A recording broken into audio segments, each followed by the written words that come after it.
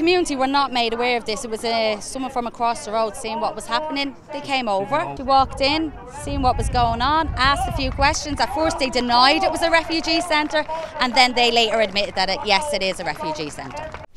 My name is Suzanne Murphy and I am a local resident born and reared in Finglas, and what is proposed here is a unit for 222 refugees, not Ukrainian refugees, refugees from Eastern European.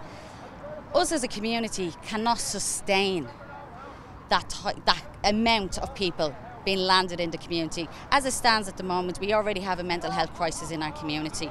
And I'm not just talking about what the people have been through COVID. This community has been through a lot of hurt, a lot of debt. We've a drug epidemic, we've a crime epidemic. Our policing community cannot even police what's happening at the moment.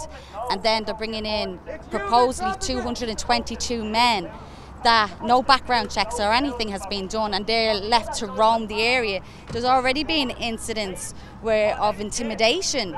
Now, we do know one of the incidents, the men came from this building, and I myself witnessed an incident a few weeks ago up where I live from men of a different creed as well, intimidating young girls, where it took 3 adults to go and step forward and say, hang on a minute, something wrong here, and we asked the girls to move on, and we told the men not to be in contact with the girls, but it didn't stop them.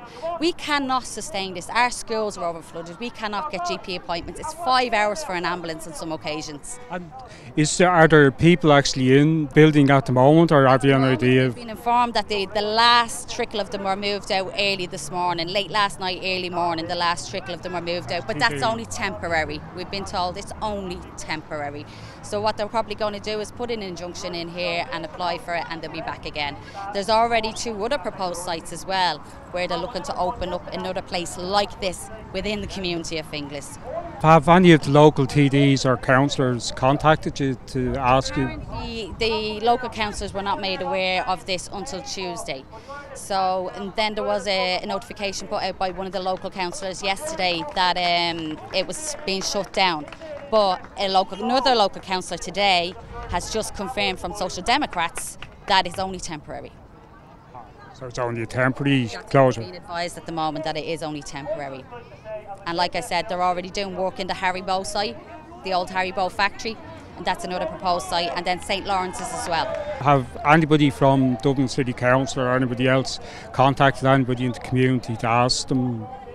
The community were not made aware of this. It was someone from across the road seeing what was happening. They came over, she walked in, seeing what was going on, asked a few questions. At first they denied it was a refugee centre, and then they later admitted that yes, it is a refugee centre. So for the moment, it's a small victory because they are gone, but we cannot take this lightly either, because it's, like I said, it's temporary, and there is already 2 other sites earmarked. Our community, we won't even take this on the bigger picture of Dublin and Ireland, about one day probably being a minority in our own country. I'm taking this just back to our community here, and the way our community is at the moment, whether these be 200 people moved from England or whatever, we cannot sustain this. They're not building enough, like more GPs, primary care centres. We're still waiting. We don't have a primary care centre, a big one like they do have in Blanchardstown. So we're already, as a community, struggling. We can't take this.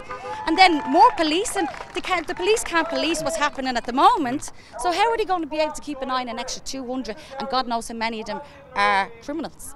And do you plan to keep the protest going then until you're given assurances about what's going on? Come back here, we'll be right up there at Haribo, we'll be all of them. We will continue, and we will not stop. They will not get away with this. They pushed in the Abigail Centre up there. We as a community fought to get that taken out of our area, and it was shut down. Now it took a while, but this, we're more aware, we got in quick, and we're not going to stop.